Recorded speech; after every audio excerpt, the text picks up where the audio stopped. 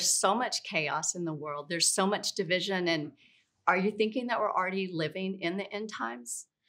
I believe we're not just in the end times, I believe we're in the end of the end times. Jesus, in his sermon regarding the end times, spoke about all the things that we're seeing now, right? The crazy weather patterns, the wars and the rumors of wars, and a long list of signs that he gave us. He said that all these are the beginning of labor pains in Matthew 24.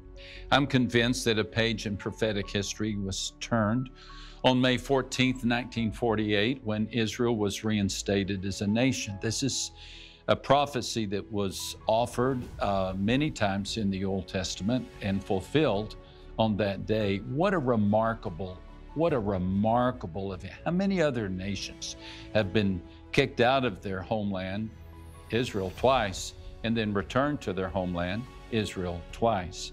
As we point out several times in the book, many of the end times prophecies require Israel existing as a nation, which it does. It does.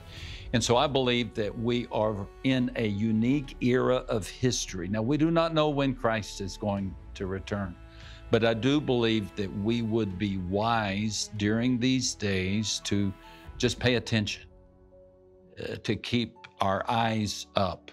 We don't need to freak out, but we do need to keep our hearts soft as we're anticipating entering into this unique time in human history.